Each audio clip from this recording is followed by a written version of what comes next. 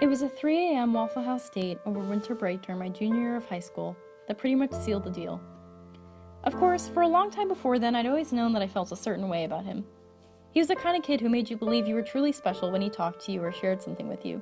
He made obscure references to a series of unfortunate events, always had a new skateboarding-related injury to show off, and how could anyone forget that vibrant blue hair? His devil-may-care persona was endearing, confidence exuded from every pore. But he wasn't all just punk rock and funky hair. He was charming, sincere, and brimming with wit. One of the first times he texted me for something non-yearbook class related, he sent me the YouTube link to a song by the Weakerthans, written from the perspective of a cat. It's kind of hard not to fall in love with someone who sends you a really good song sung by a metaphorical feline, just because he knew you'd like it.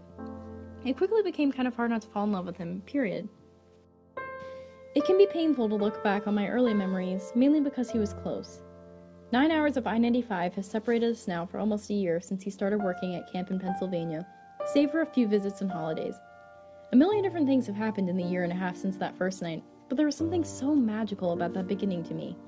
The breathless cold, the sidelong glances, the jokes exchanged over dead-of-night breakfast platters. In many ways, it felt just like a movie.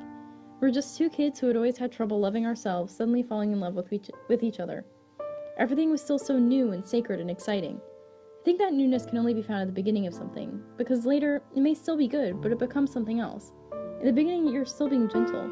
It's like you've got this beautiful, precious, fragile thing in your hands and all you want to do is look at it. And later, if you're lucky, it hardens and becomes less fragile. That precious thing becomes rough around the edges, which is crucial to its survival. As our relationship progressed past the first 4 months that encompassed our first kiss, Sadie Hawkins, my 17th birthday, his graduation, and our first prolonged goodbye, that precious thing that we shared became weathered, forced to withstand the pressure of distance. There have been fights, bitter phone calls, doubts about the future. People believe our love to be a perfect fairy tale as it appears in sun-drenched, touchy-feely Instagram posts. But it's been hard. No matter how much we care about each other, the distance always seems to hurt someone. We tried to revisit the same Waffle House this past winter break, thinking we could make it into a tradition the way we decided to make it a tradition to see Rocky Horror every year around Christmas time, rice throwing, underwear run and all. However, when we pulled up to the dingy facade of the all-night breakfast chain, we found the building vacant and permanently darkened, not a soul inside. It was no big deal at the time. We mapped another location and ate our waffles elsewhere, but looking back, it felt like the true end of something. Long distance is hard.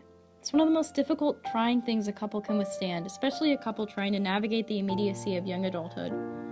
But it is what it is at this point. I remember when we met up in Washington, D.C. last fall, I was touring my future school. We went traipsing around the National Mall late at night when nobody else was around, and he decided to lick the Washington Monument just for the principle of it.